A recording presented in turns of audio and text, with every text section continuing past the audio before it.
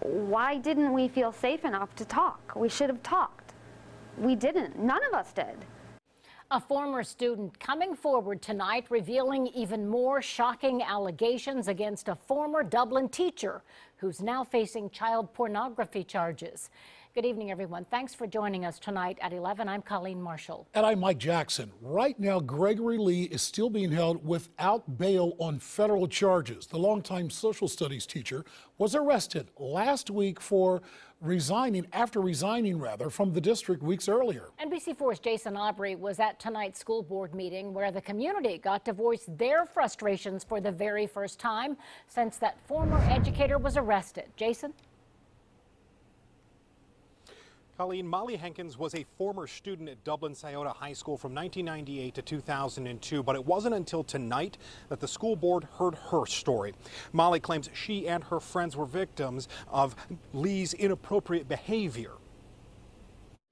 More than 50 people showed up to tell the Dublin City School Board what they expect to happen in light of the arrest of former teacher Gregory Lee on child porn charges. I have great faith that this plan that you will be creating will be collaborative in nature, first and foremost, create a pathway for more effective reporting of questionable behavior, and include how our district revisits flagged files of employees over time. Putting a face to Lee's alleged inappropriate actions was Molly Henkins.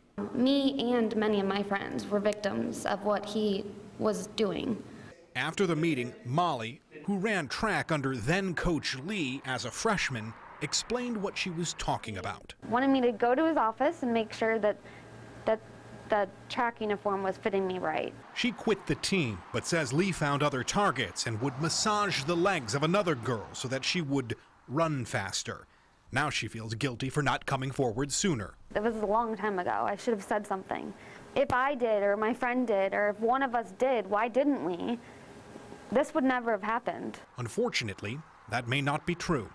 Lee was disciplined for rubbing a female athlete's legs with ointment and kept his job. School Superintendent Dr. Todd Hoadley says the district is always thoroughly reviewing personnel files. We have 2,000 employees, so I can't say that we review every single file every single year. The state agencies that have the power and the expertise to look into teacher discipline deemed that he was eligible to have his license renewed. Ultimately, the district has pledged to review all policies and procedures and to take action where needed to prevent any further incidents.